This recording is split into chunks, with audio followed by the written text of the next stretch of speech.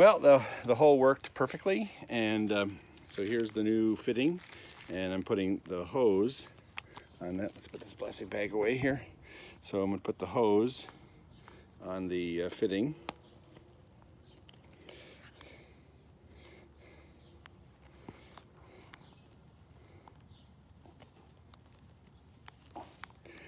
There we go.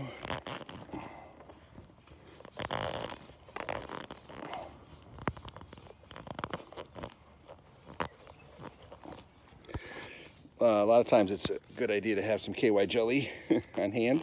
I've got some on the boat. Unfortunately, I'm not at the boat right now. We're putting this on. The other option is to use the heat gun, but this has a wire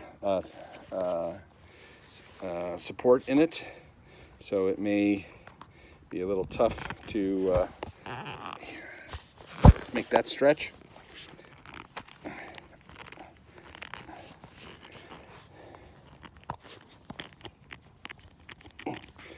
There we go. I think that should be good enough.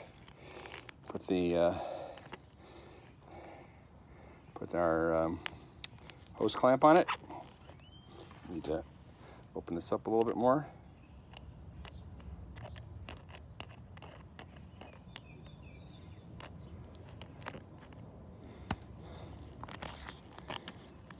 There you go.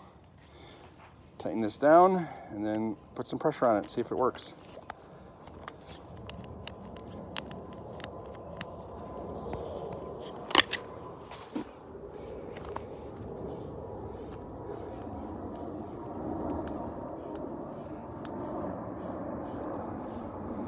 There we go.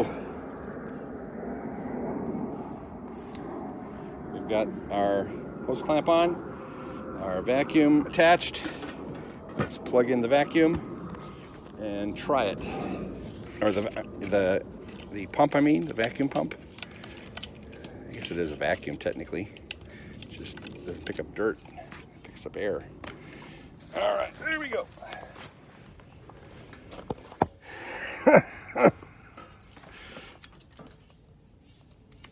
All right, now we turn the pump on and close the valves. So if it works,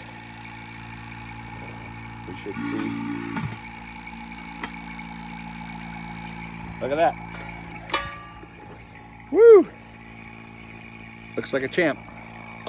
All right, so now we shut the pump off, and if we've got a good seal on our new fitting, it should hold the pressure, and it looks like we're doing a good job.